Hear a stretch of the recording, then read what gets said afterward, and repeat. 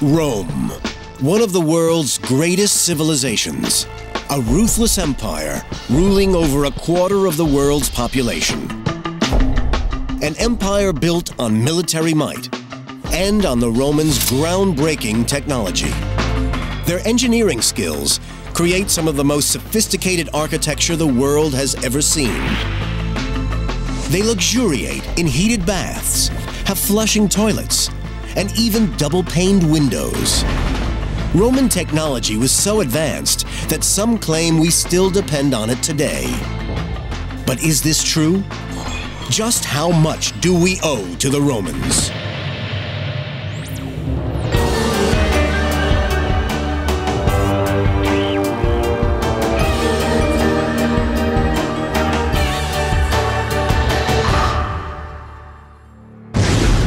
(1946).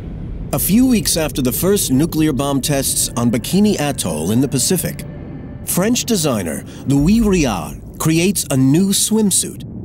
He calls it the Bikini. The world greets it as a daring new innovation. It causes a sensation. Few realize that the Romans had the same idea 2,000 years earlier. The bikini is far from being an isolated example. Many technologies, including strengthened concrete, surgical clamps, and sports arenas, are not new ideas at all. The Romans got there first. To reveal the wonders of Roman technology, take a city like New York. Vibrant, dynamic, home to millions of people. Like in any 21st century city, the people's lives depend on technology. Central heating, double-paned windows, and bathrooms. Clean water flows from every tap. The city boasts a sophisticated road system, apartments, sports arenas, and high-tech medical facilities. Yet none of these ideas are modern at all. They were developed by the Romans nearly 2,000 years ago. In many ways, without Roman ingenuity, modern life wouldn't be so modern at all. Rome, Italy, around 2,000 years ago. The heart of one of the world's earliest superpowers. From here, the emperors rule over a vast civilization that at its height in the 1st century AD stretches from Scotland in the north to Egypt in the south. The Roman Empire dominated Europe for over 500 years, from 31 BC until its fall in 476 AD. But for Rome and its empire to survive, the Romans must solve many of the technical problems modern cities face today. In doing so, they lay the foundations for the future. Imagine you're sitting down inside a giant arena surrounded by thousands of people rooting for their own favorite player. For the passionate fan, it's a matter of life and death. Sounds like a New York Yankees game. But back in Rome at the Colosseum, the atmosphere was very much the same. The difference is that here, a sudden death playoff really does mean sudden death. Archaeologist Janet Delane is an expert in Roman buildings. I think the nearest we can get to imagining what it must have been like to sit in the Colosseum and watch the entertainments is going to a baseball match. The noise, the shouting, the enthusiasm. The one thing that would have been very different would have been the smell, because what you have is real blood. And it's here, Rome AD 80, that the blood flows freely. Let's return to the time of the opening of the Roman Colosseum. It's an elegant building, 4 stories high, and the Romans don't do anything halfway. 620 feet long, 510 feet wide, it could house 4 jumbo jets. It has seats for 50,000 spectators. The Colosseum is the largest of the Roman amphitheatres. If you made it an amphitheatre that was any bigger, the spectators at the back would lose their optimum view. You wouldn't be able to see anything because they didn't have opera glasses. So it's as big as it could be for people to see. Even by modern-day standards, this is a big construction project. It takes around 9 years, thousands of workers, 100,000 tons of limestone, and 300 tons of iron to hold it all together.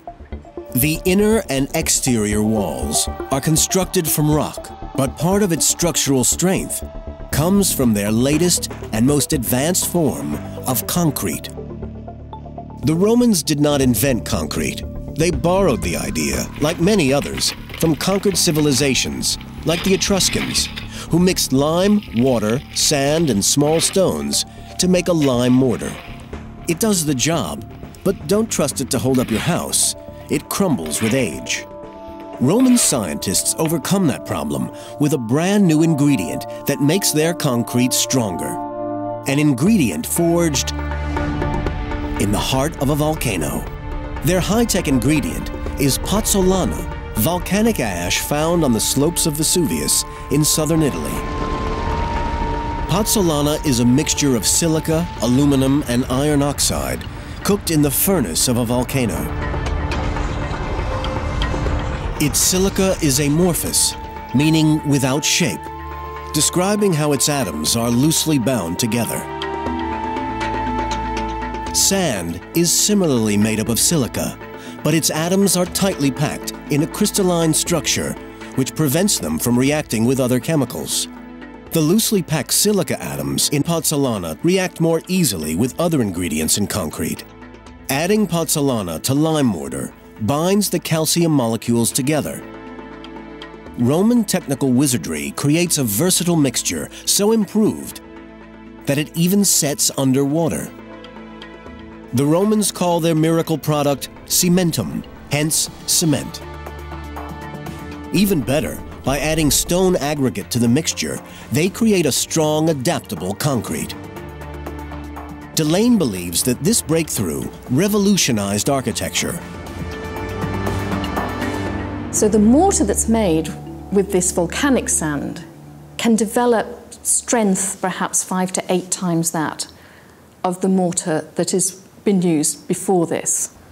Now that means that Roman mortar is much closer to modern mortars that are used in concrete. The Roman engineers used concrete to build the ramped seating and to give the building stability. Supporting the Colosseum's massive structure are 40 feet deep foundations made from cement and stone. The vast oval seating area is supported by a complex system of radial and concentric corridors covered by concrete barrel vaults. Barrel vaults are arches extending in lines to form arcades, which support multiple tiers of the superstructure. Arches are a key element of Roman architecture. The secret is the way arches support vertical loads, largely by what engineers term axial compression. The load is displaced horizontally over the arch to the sides. The weight rests on the keystone at the top of the arch, which then transfers the load through the arch and out to the pillars. What that creates for the Romans is an elaborate honeycomb of arches and passageways. The thousands of thrill-seeking spectators can pour into the amphitheater through 76 entrances, a system much like that of modern arenas. Your ticket, a little tessera, had a number, and that took you into a particular section of seating. The system of entrances and exits is so efficient, you can clear the building in about 5 minutes. A labyrinth of tunnels and cages under the arena's wooden floor houses hundreds, even thousands, of wild animals and gladiators waiting to fight to the death. The arena was sometimes filled with water to stage mock naval battles, although that was stopped as the water damaged the foundations. Combats in the arena go on for hours, and with the temperatures in Rome commonly reaching 100 degrees, heat exhaustion was a major problem. But the architects come up with an ingenious solution, an awning that could be pulled out over the arena. Only tiny bits of the awning have survived, and no one is exactly certain how it worked. One theory is that sailors from the Navy used ropes to pull a series of Roman blinds, called a velarium, out over the spectators. Covering the Colosseum required an estimated 24 tons of cloth and rope. The development of concrete transformed architecture and is one of the most significant technological breakthroughs that the Romans bequeathed to the world. They have an ability to create quickly, to put up buildings on a large scale in what seems to us almost an impossibly short space of time, and also to be very innovative, to see how a material like concrete can develop, and they just keep taking it one stage further all the time, and you end up with the Pantheon. Yet Roman engineering even surpasses itself with its crowning achievement, the Pantheon. Some experts believe that this is one of the most important buildings the world has ever seen. Roman technology transformed lime mortar into strong, durable concrete. This revolutionized architecture. But having created this new concrete, the Romans then took it to new levels of ingenuity, unsurpassed even to this day. One example of such before-their-time skills can be found in the back streets of Rome. Architect Mark Wilson Jones believes it to be one of the most important buildings ever built. This is the Pantheon, one of the world's most amazing monuments.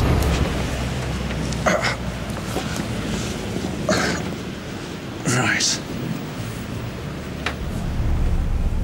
And there we are. It's a spectacle.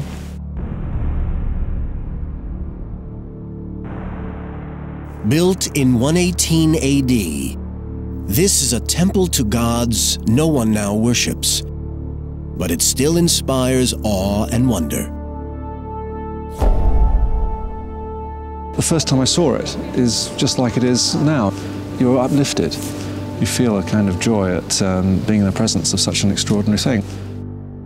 When Emperor Hadrian's architects begin designing a new temple to the 12 main gods of Roman religion, they have to come up with an impressive building.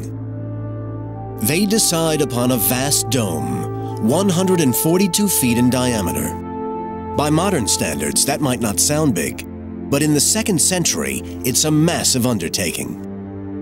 A solid dome made from uniform Roman concrete would be too heavy to be self-supporting.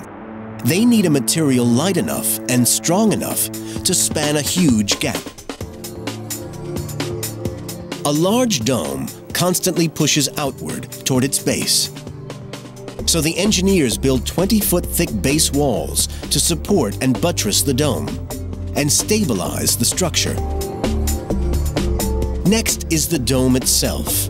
A team of carpenters construct a wooden framework. Masons then covered this with concrete, which they built up in rings from the base.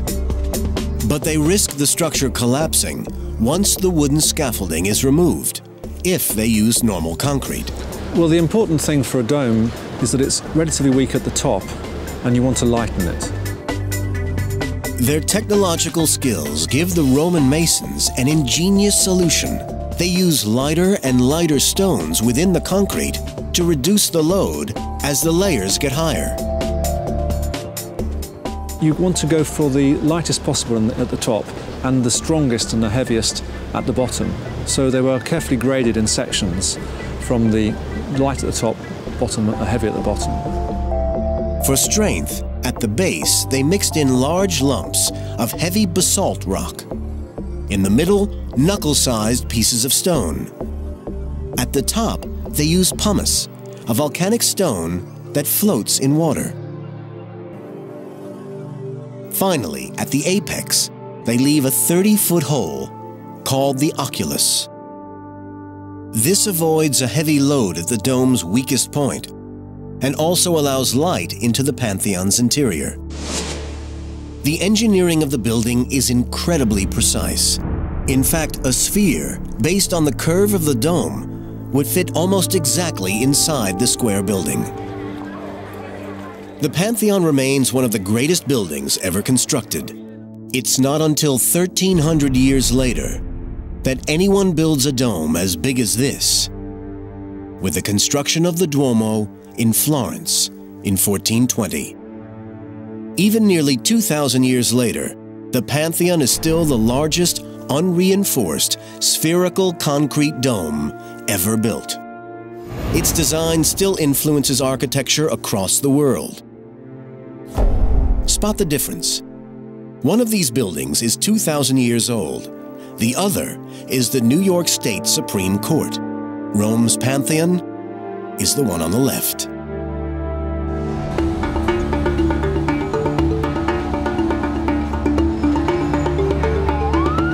In the 21st century, nearly 50% of the world's population now live in cities and urban areas. But this style of living is not an exclusively modern invention, because the Romans got there first. Ancient Rome was a thoroughly modern city, with impressive buildings, apartments, and a sophisticated infrastructure to keep it running. The scale of construction impresses archaeologist Janet Delane. I think what's different about the Roman world is the sheer scale of it. The city of Rome, perhaps had 1 million people. Now, you don't get cities of that size again until the late 18th, 19th century, at least not in the Western world. When Romans build a new city, they lay it out in a grid system of major and minor roads. And that's exactly the same process that was used in laying out modern cities and still is used in places like New York. Manhattan was laid out very deliberately when the city was founded as a city. New York is renowned for its skyscrapers and giant apartment buildings. But the idea of high-rise living is not a new one. The remains of Ostia, a suburb housing many of Rome's 1 million citizens, show how Roman architects are the first to solve a problem all town planners face today: lack of space. Roman cities are often built within defensive walls, limiting the room available for building. So like today's cities, the only way to go is up. Even from quite early days in Rome's history, there were multi-storey apartment blocks. And this develops into a really fine art. There are buildings that have 2, 3, 4, 5 floors, and one very famous one that doesn't survive that apparently had 8 stories. Once again, the key ingredient is concrete. The architects build strong supporting walls from concrete covered with bricks and tiles. This technique creates apartment buildings nearly 80 feet high. To maintain a rigid structure, they build deep foundations using concrete. The foundations on some of these go down perhaps 10 to 12 feet. So these are very strong structures. But unlike today, where everyone wants the penthouse, in Roman times, the opposite was true. The wealthiest citizens desire the ground apartments. The upper levels are constructed of timber, and they consequently are usually the first to go up in flames. That's also why only the lower 2 floors of these apartment buildings survive. Not only are their apartments multi-story, inside they are laid out much as you'd see today. The nicest apartments include a kitchen, a living room, and a lavatory. Rome and urban living underwent the same kind of revolution that happened in the mid-20th century in terms of what we might call mod cons. What amazes Delane is that 2,000 years on from Ostia, the style of living is little changed. It says something about human nature, that you can go from somewhere like ancient Rome with its apartments and really sort of high-density urban living and end up in New York, where they're doing basically the same thing, just on an even grander scale. For those of us in the West, luxury might mean pristine bathrooms and satellite TVs. To the Romans, it means something that we mostly take for granted: window glass. I think my favourite thing about the Romans in terms of real inventions is window glass. It's only possible because of the invention of glass blowing, which happens about the middle of the 1st century BC. The Romans create window glass, but then take a further technological step forward. As we all know, if you only have single glazing, the heat goes out as the light comes in.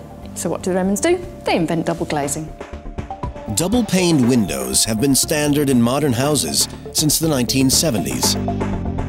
But in Ostia, there is evidence that the Romans got there before us. Carpenters create a glass support with 2 slots, about ½ an inch apart, for the twin glass panes to rest in.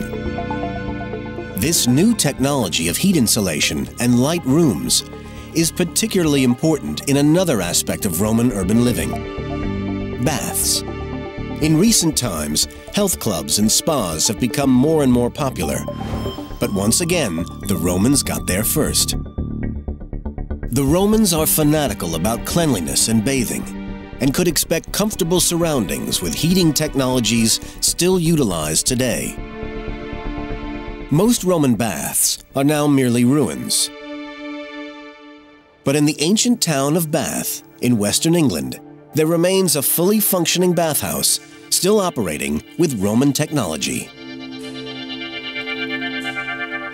In AD 76, the Romans build a bathhouse around a natural spring that pumps up to 240,000 gallons of hot water every day.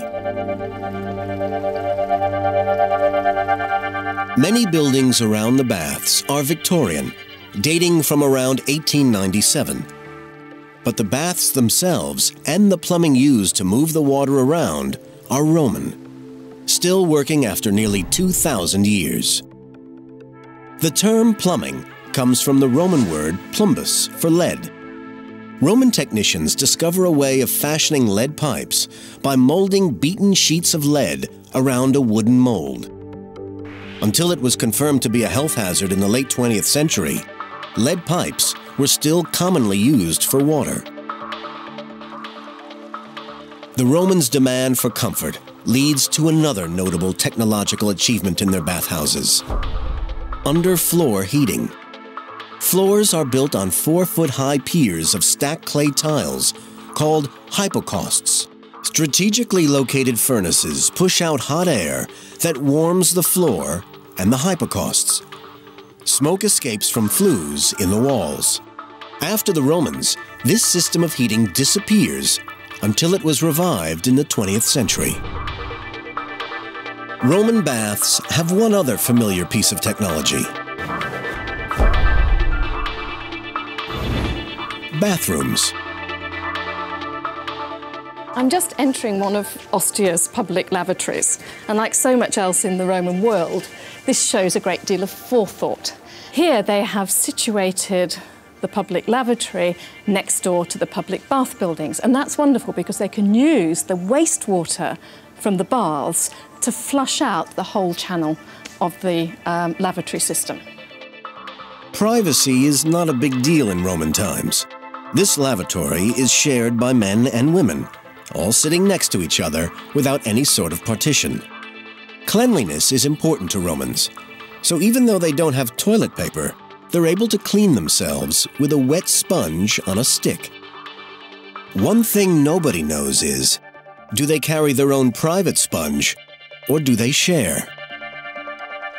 All these new technologies rely on one vital element. Whether you live in the 1st or 21st century, it's something you really can't do without: water. Modern cities require billions of gallons every day. And the growing demand for water inspires the Romans to build their greatest feats of engineering. All modern cities need millions of gallons of water a day. As New York City's population grew to 6 million in the mid-19th century, so did the need for water. New York was surrounded by springs and reservoirs.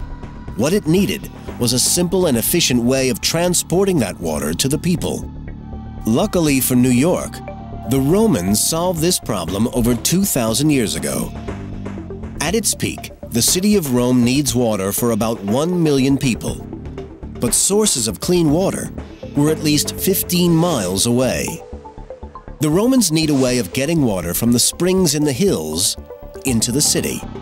They use gravity.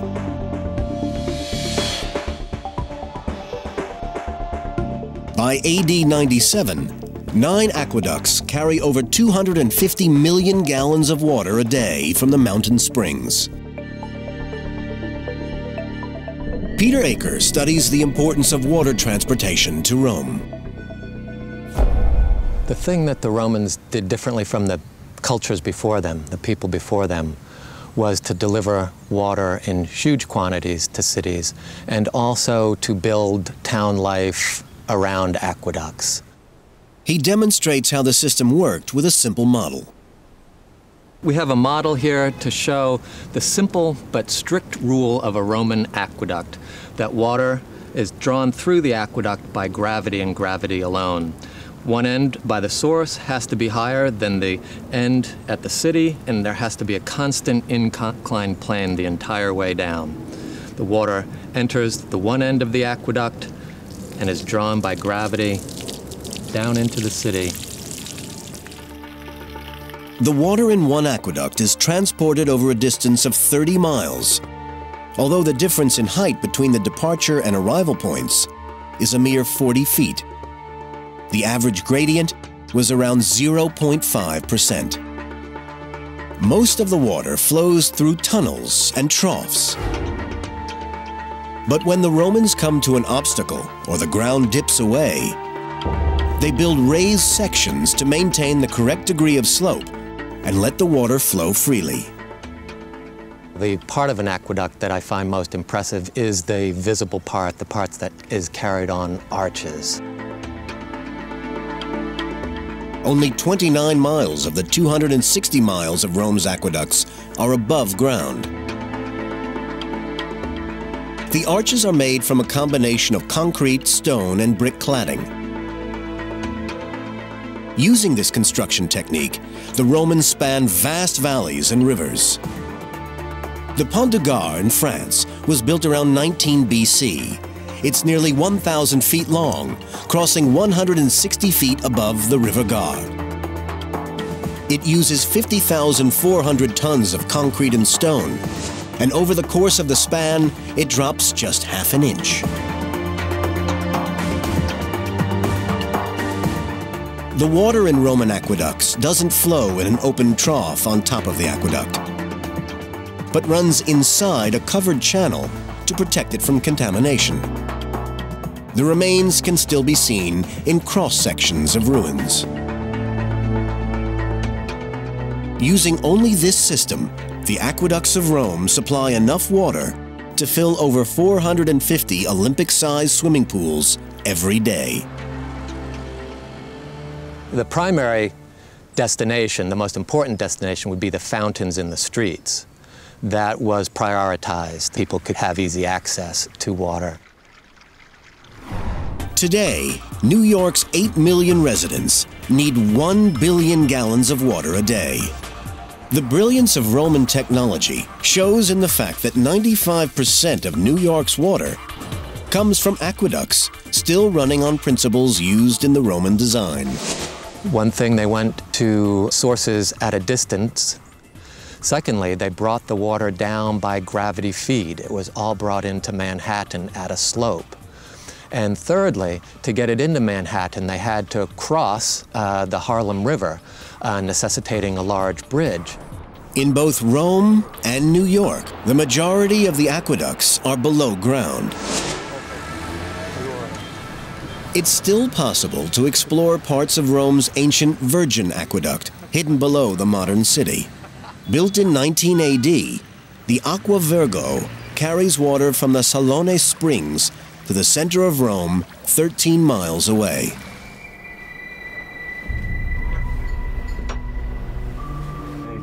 The aqueduct is mainly underground and at some points goes 140 feet below the surface. The tunnel averages 4 feet wide and could carry 2,500 pints a second. This is not an area to be if you're claustrophobic. This aqueduct travels directly to the baths of Agrippa and served Rome for more than 400 years.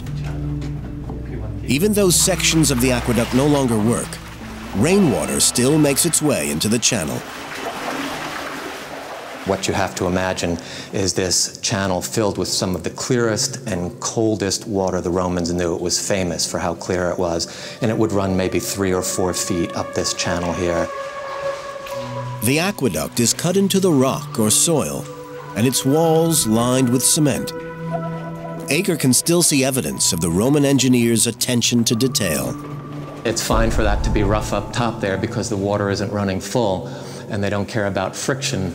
But here, down here, it is smoother indeed and a much more regular surface. They put a special kind of mortar on the section of the aqueduct where the water flowed to reduce the friction and improve the flow. A stretch of functioning Roman aqueduct still supplies one of Rome's most famous tourist attractions, the Trevi Fountain. It gushes with water from the same system that once supplied the emperors of Rome.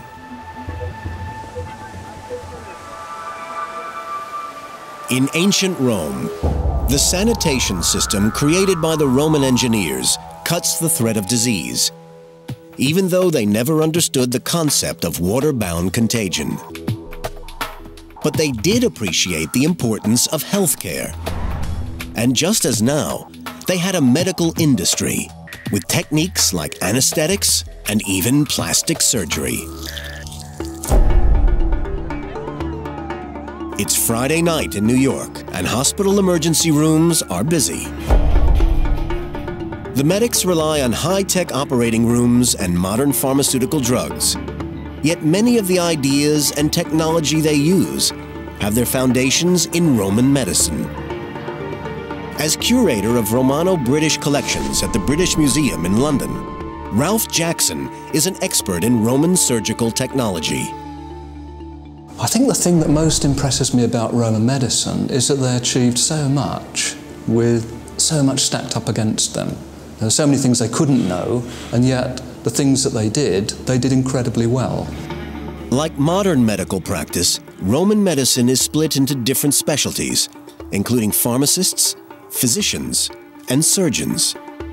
They even have anesthesiologists who use opium, henbane, and white mandrake, synthesized from flowers and roots.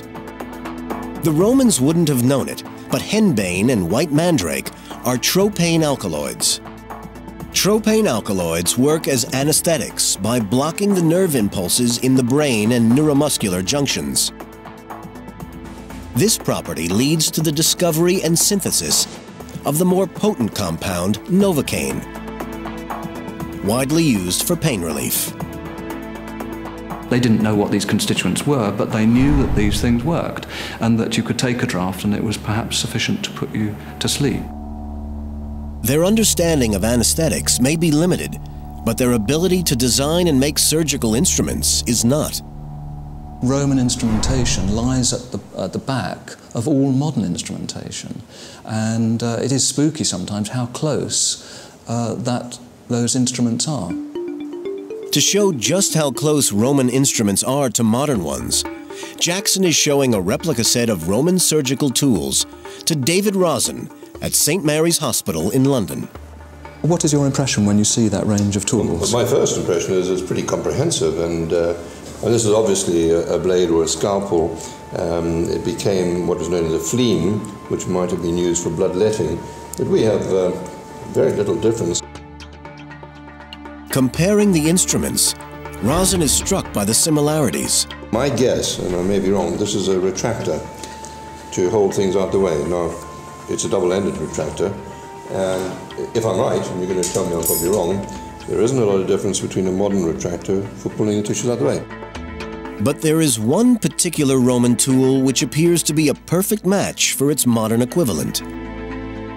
This is a smaller retractor, similar to your small one, except you'll be interested to see that we have two different types of retraction. So this is called a cat's paw. Aha, look at that. A cat's paw. Now, really very little is changed. I mean, look that's at that. virtually the same, isn't it? Isn't that amazing? It is amazing. Instrument after instrument, the surgeon's tools, although 2,000 years apart, are virtually identical, down to the smallest detail. Absolutely amazed. I mean, virtually no difference at all. And if you think there's 2,000 years difference in time, it's quite amazing. The Romans were using these sophisticated tools to carry out procedures that we would consider very 21st century, including cataract operations, brain surgery, and varicose veins removal. They even carried out plastic surgery. The Romans had a number of operations that we would class as cosmetic. When people got older, the eyelids failed to retract properly. You get a sort of elongation of the upper eyelid. A little sliver of tissue was taken out of the upper eyelid and very fine stitching done. Again, a kind of cosmetic surgery. The caesarean section, as we know it, was not performed by the Romans. They used a cruder procedure to remove a baby from a dying mother.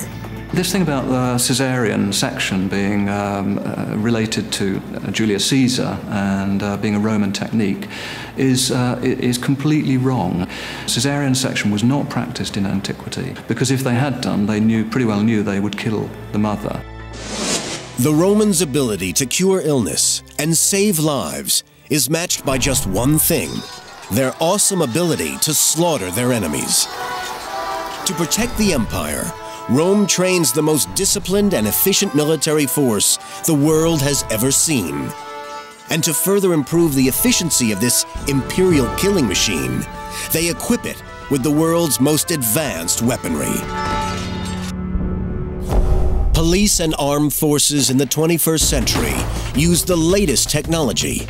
Bulletproof clothing and riot shields protect the police on our streets, while artillery weapons can fire lethal shells miles toward the enemy. 21st century technology inspired by the military machine of 1st century Rome. Historian Kate Gilliver studies how the Roman army conquered half of the known world. It's the first professional army with soldiers who are professional soldiers. So the Roman organisation, their professionalism, their equipment gives them a huge advantage. 2,000 years ago, the Roman army is the best equipped army in the world. While the architects have mastered the art of manipulating stone and concrete, military engineers have fashioned metal and wood to create devastating weapons of war. The Roman foot soldier's main weapon is a fearsome sword called a gladius, a double-edged blade about 18 inches long with a sharp point. It was used for stabbing and thrusting rather than slashing. But if a sword could be deadly at close quarters, their spear, called a pilum, could kill from a distance. It can be thrown with lethal accuracy around 100 feet. The pilum's designed basically to kill. It's designed to pierce people, to pierce armour, to pierce their shields.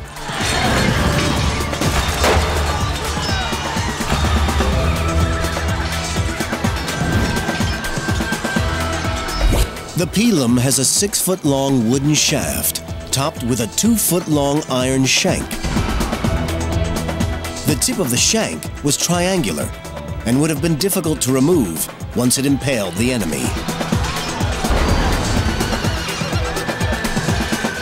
The drawback of any javelin-type weapon is that the enemy may pick it up and throw it back. But Roman military scientists employ the latest metal-making technology to protect their men. The iron tip of the pilum is tempered through rapid heating and cooling, making it hard and strong. The shaft is untempered, leaving it soft. Striking a shield, the pilum's strong tip penetrates, but the soft shaft bends, making it useless for the enemy to throw it back at the Romans.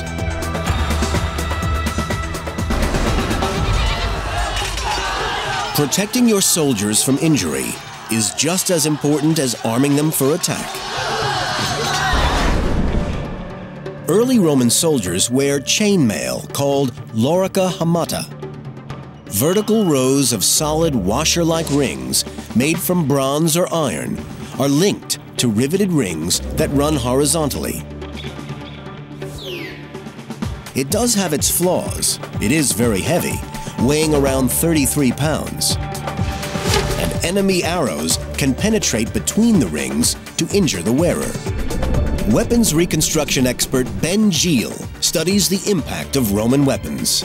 So it literally explodes through the links and makes its own way. Roman armorers come up with a far superior form of protection. Articulated plate armor called lorica segmentata, made from a series of overlapping iron plates joined together by leather straps. It's as flexible as chainmail, but 1/3 lighter. The protective shoulder and body pads worn by football players work in much the same way. The light segmented sections on the shoulders and chest allow movement, but spread the impact of a heavy blow around the body. The lorica segmentata is built to withstand an enemy arrow. When it went in, only about that far. The arrow may have made a dent, but the armor saves its wearer from serious injury. And if the Romans' weaponry has a modern feel, then so do the tactics they use. Some can still be seen today on the streets of New York. January 31st, 2002. Facing demonstrations against the World Trade Organization, the New York police defend themselves with the latest body armor and high-tech protection. But this use of shields is remarkably similar to something 2,000 years ago. The Roman legions know exactly how to fight heavily armed foes. They use the testudo, Latin for tortoise. Legionnaires bunch together and lock their shields in formation to create a large protective screen. A formation as effective in attack as it is in defense. The soldiers use a large curved shield, which is made from another modern-sounding material, plywood. Plywood's very easy to make. You just take a few layers of wood and glue them together with the grain at 90 degrees to each other on the different layers. And that provides a protection that's fairly firm, but that is still a little bit flexible, and that's how they're able to produce these curved shields. Laminating the alternate layers at 90 degrees gives the shield its strength. Drop a marble on a thin sheet of wood, and it breaks easily. Put two sheets together with the grains in the same direction, and they still break. But cross the grains, and the marble bounces off. But it isn't just the foot soldiers who have the high-tech equipment. The Romans can also wheel out the big guns. I think one of the things that impresses me most about Roman military technology is the artillery.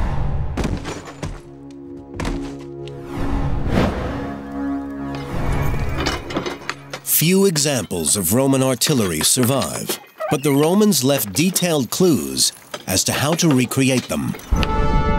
Geel is a member of the Ermine Street Guard, Britain's leading Roman reenactment group. He believes their recreations help us to understand how Roman technology worked. Before this was done, nobody really knew how these weapons and how this equipment worked. But just knowing how it was constructed doesn't really tell you how it was used, and that's why experimental archaeology like this is very important. This is the Scorpion. It fires iron-tipped bolts. It was used in the first stages of attack and during sieges. It pierces armor and kills instantly. It's a bit like a giant crossbow. The rigid bow arms are cranked back, storing the energy in the two vertical skeins made of rope and sinew.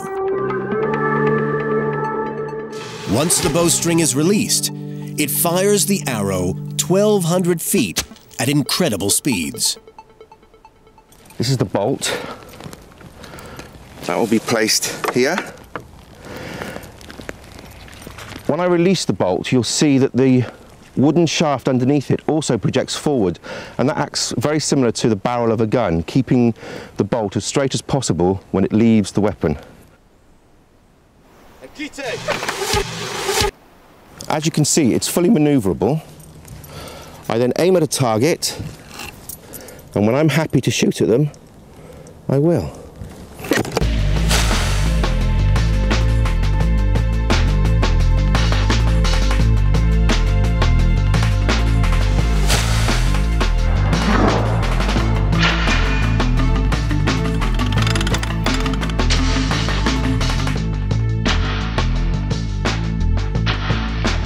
The scorpion is a lethally effective weapon.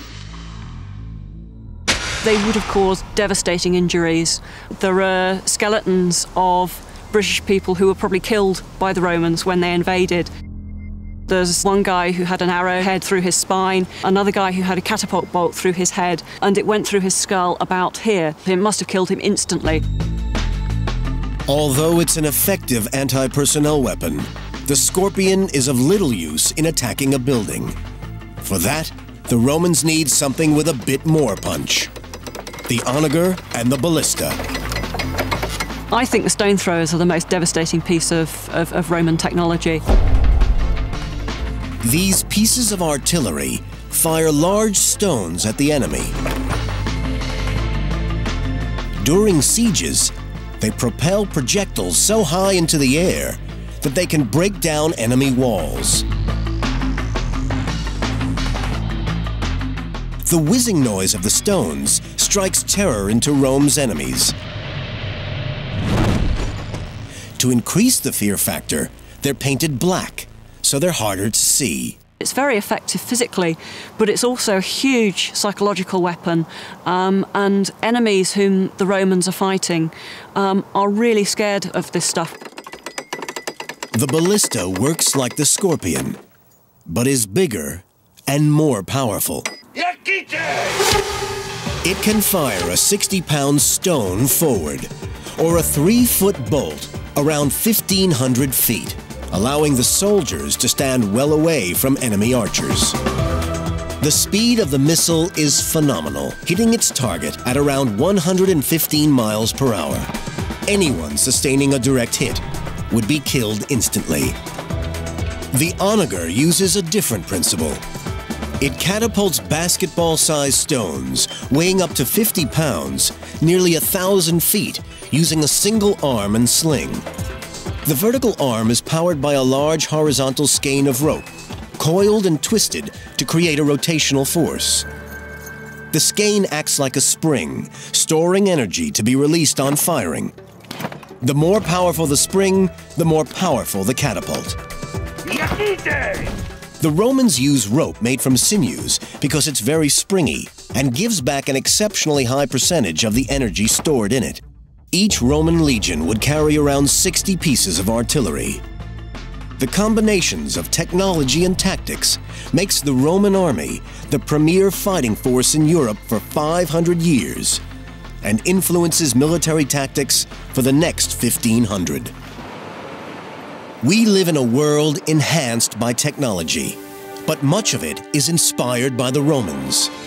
Many modern buildings utilize techniques perfected by Roman architects. Without their development of concrete, many of our famous landmarks may never have been built. The Romans pioneered urban living, building their cities on the same principles we still use today.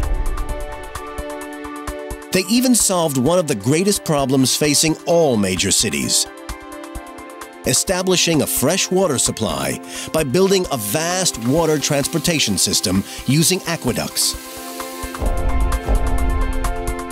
They were advanced in medical techniques, and they maintained their rule with the most advanced army of its time. Though the Roman Empire fell over 1,500 years ago, much of its technology remains the blueprint for our world today.